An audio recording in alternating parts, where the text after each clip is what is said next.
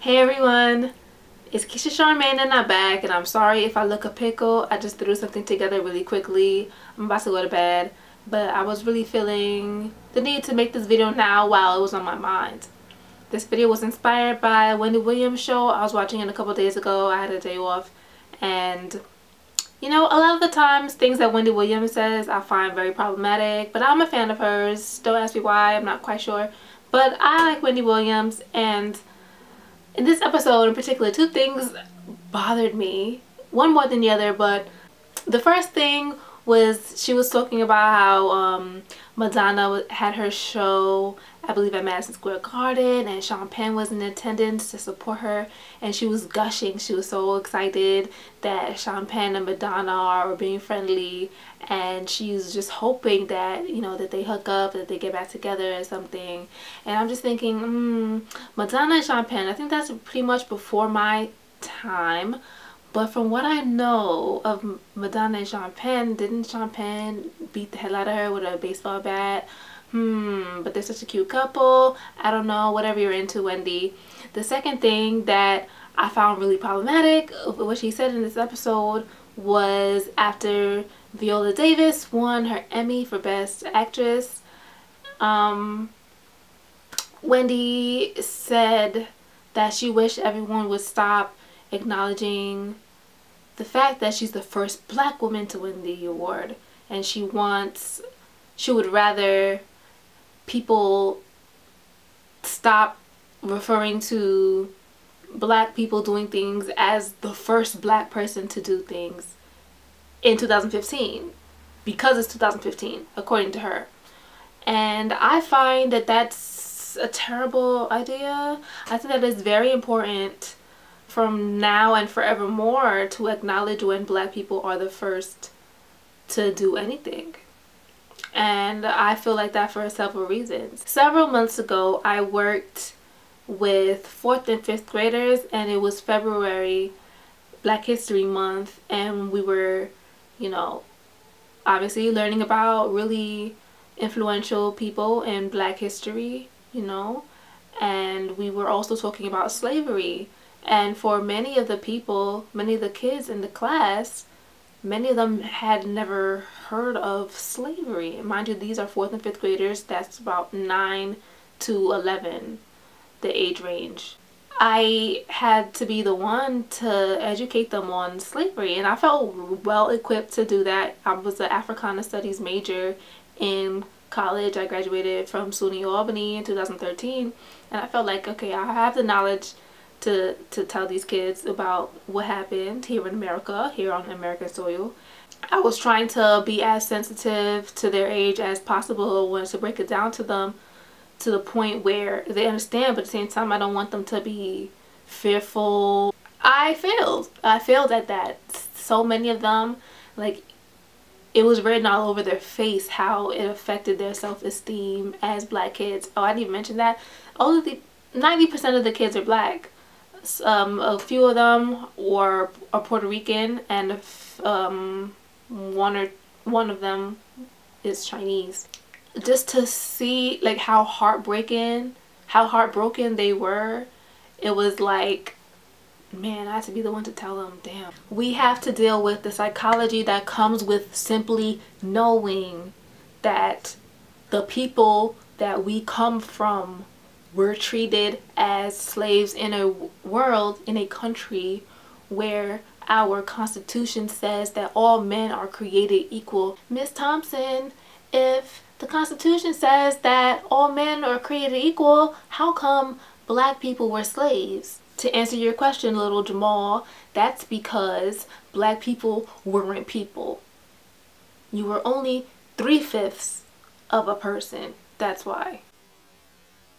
Like, it really hurt me, and I can imagine like being a parent, just having a parent of black kids, like having to constantly teach and reteach things about America to American black kids, because it's real and it's different. When I was growing up, you know, we didn't have social media. We you know, we just had what the news was trying to show us. nowadays you're not only learning what the news is showing you, we're seeing things that the news wants to hide.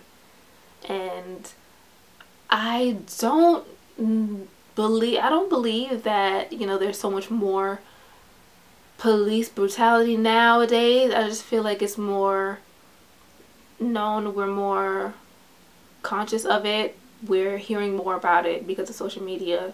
I was so, like, growing up I wasn't hearing about it that often. You know, I do remember Amadou Diallo when I was about like 4th grade. I remember learning about Amadou Diallo, and yeah, that hurt me. And but like, imagine, but that's just one name. And now kids these days, like, you're hearing about a different kid getting killed by policemen for being black. Like, let's be real, for being black. And it's, you hear a different name every month, and it's like, I mean, and it's happening more frequently than that. It's like every day. These kids, like, not even just the kids, but like adults too, our self-esteem is like,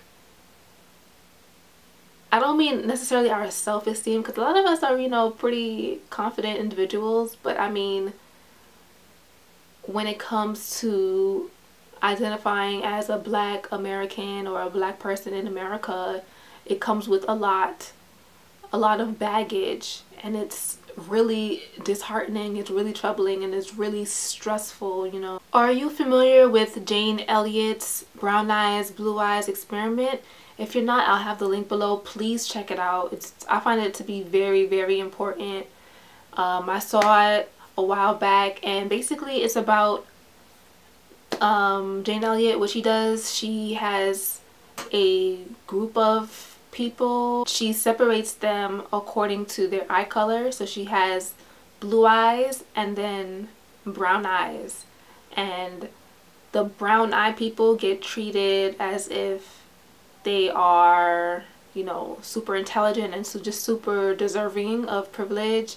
And blue eyes people get treated as if they are second-class citizens. And it's supposed to demonstrate how prejudice in society and segregation and things of that nature, institutionalized racism, insert your ism here, it's to show how these things affect your abilities, and then they affect your self-esteem, and they affect your confidence, thus affecting how far you get in life. I mean, that was kind of the point of the experiment. It didn't take too long for them to realize, okay, this is an experiment to show about prejudice, and you can see like the ones who were super racist and the ones who were more understanding. It was very apparent. And like, definitely watch that experiment, and you can understand why it's very important for us to constantly uplift black people, minority people in general, really, but we're talking about black people right now. All lives matter, but we talking about black lives right now.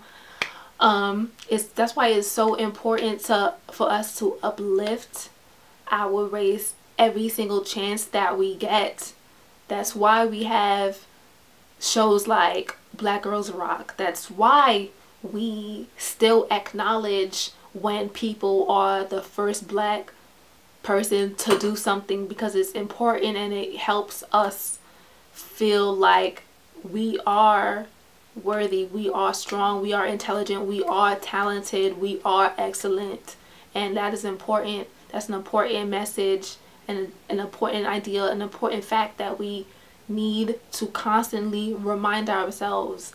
They told me a quote recently: motivation is like showers. We need it every day. We need to constantly remind ourselves that we are worthy, we are deserving, we are beautiful, we are intelligent, and we need these constant reminders in a world that constantly wants to tell us otherwise. So Wendy, that is why we need to continually acknowledge when we are the first black to do something. Congratulations to Viola Davis.